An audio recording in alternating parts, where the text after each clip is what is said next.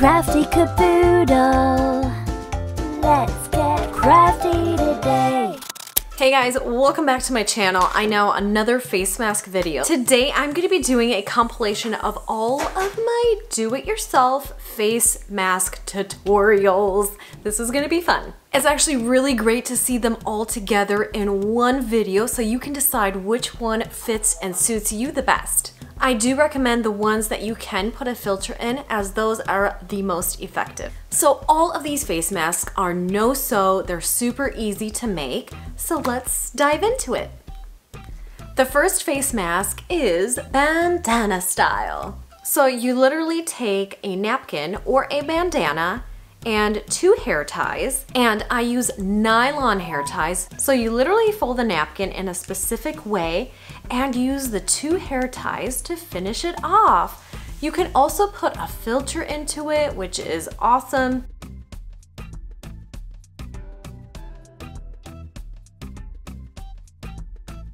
The second mask does require a printout, but again, it's super easy to make, and I've got the free link down below. Now you can make any size with this because there are different sizes of the patterns and any fabric, preferably a stretchy one. So you cut it out into the pattern, you wrap it around your ears, and voila! So this one also does not have a filter into the pattern, but it is comfortable. The third face mask is made out of a t-shirt. Now for this one, you don't need a pattern to create this.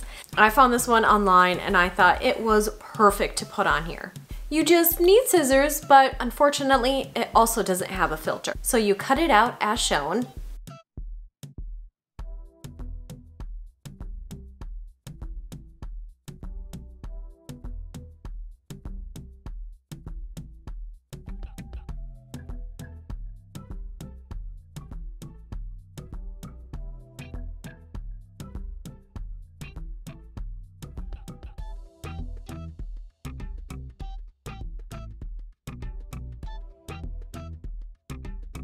And it fits your whole entire face plus your neck. The last and most favorite of them all is my sock mask. Now this is great because you can find some pretty awesome sock designs and little quotes that you can put on your face mask. You don't need a pattern, you don't need a sewing machine, nothing at all, just some scissors and a sock. The best part is that you can put a filter into it as well.